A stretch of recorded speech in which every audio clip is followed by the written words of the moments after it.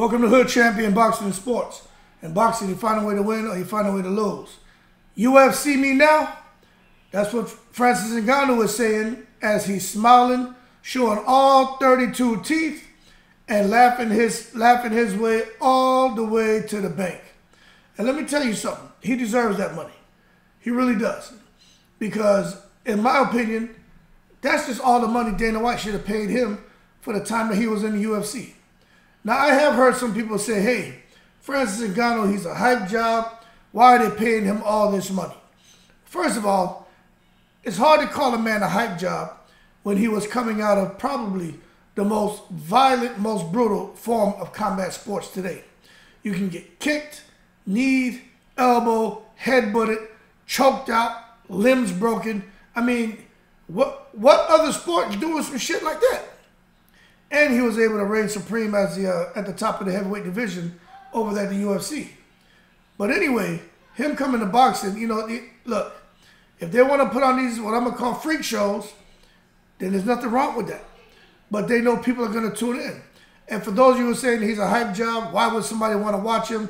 That shit with Tyson Fury was fixed. It was all staged to set up where we are now between him and AJ. And this is going to be fixed to where it looks competitive, to where he can go on and fight Deontay Wilder.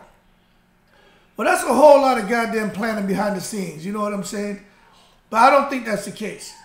But we can speculate because that makes for a healthy dialogue. But one thing we know for a fact is, right, according to the UFC CEO Dana White, he went on record talking about Francis Ngannou. And what he had to say was, when it comes to him and that punch that he has, right, he described his power as, because, you know, in case you guys didn't know, the reason why we're talking about Francis Ngannou's punch and how both hands he can crack. And that's why Tyson Fury went down, right? But Francis Ngannou holds the world record for the most powerful punch in the world. His punch is the equivalent to 96 horsepower, which is equal to getting hit by a Ford Escort going as fast as it can. And it's more powerful than a 12-pound sledgehammer swung full force from overhead. That's what they say. Is that true? I don't know. But goddamn, when you take that into consideration with him going into this fight with AJ this weekend, boy, oh boy, if Francis Ngannou lands clean, even though I got AJ winning the fight, if Francis Ngannou lands clean, oh my gosh, man, he may take Anthony Joshua's head off. Because I know he had the world record for the hardest punch, but, you know, the comparison here, and I guess the experts over there at the Guinness Book of World Record, and they measured the,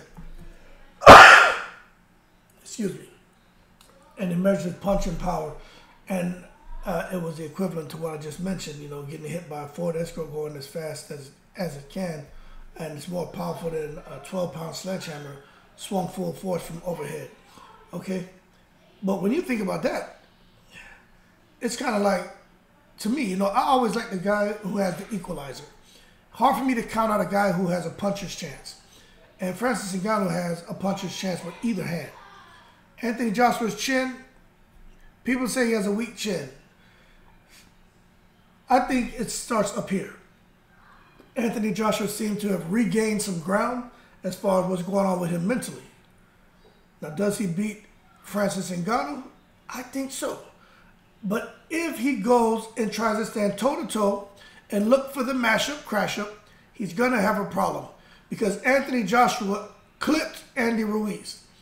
Andy Ruiz, fucking chuleta, pork chop, baby back ribs. His ass went down. Then he got up, right? And this is where the problems happen. He went, he threw that right hand again, boom, had success. But he went for that that hook, and Andy Ruiz was able to catch him. He was able to catch him. And it just wasn't good for him. It was not good for him. And I think with Ngannou, if Anthony Joshua gets him hurt, and Ngannou starts to dance salsa in the ring, and AJ starts to go for the finish, there's always the chance that Francis Ngannou can land a shot very similar to what Andy Ruiz landed on Anthony Joshua. But in this case, I don't think Francis Ngannou makes Anthony Joshua dance salsa in the ring if he catches him cleanly. I think he knocks him out cold. But that's a whole lot of, what ifs, a whole lot of, things, stars have to line up for Francis Ngannou to be able to make that happen. Now, that being said, we're going to have to wait and see how it plays out. But the bottom line, win or lose come Saturday night, Francis Ngannou's already won, man. In 2 fights, this man's made like $30 million plus. And then he's about to fight in the PFL in a couple months. And then when he comes back, look like he could be fighting Deontay Wilder. Right? Because, if you listen, when he says, hey, I want to fight this guy, I want to fight that guy, that's who he's fighting. Okay? So it's real simple to me who he's fighting next. The secret society pulled up in the yard. But that being said, we'll see how it goes, man. I like Francis Ngannou. I like AJ. But I really like the fact that Francis Ngannou can say, you know what, UFC me now. All this money I'm making. Make you wonder, how the hell did Dana White drop that ball? He's got to be feeling foolish. Anyway, y'all keep cool. I'm in the breeze.